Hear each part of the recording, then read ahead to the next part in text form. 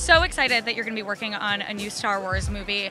We don't know too much about it, but talk to me a little bit about when you're going back into that playbox, what are some of the things you can and can't do with a new Star Wars movie? What do you stay away from when you're diving back into the past, and what do you really thrive? Well, I mean, there's the canon of the movies and now of the shows of Clone Wars and Rebels.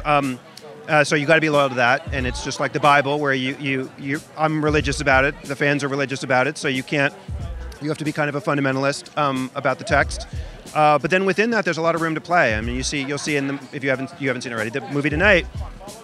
There's an immense loyalty and affection for the original films, and there's a really bold, original vibe to it as well, and new characters. And that's the fun to me, is like taking old characters, combining them, colliding them with new characters, so that it doesn't just feel like karaoke.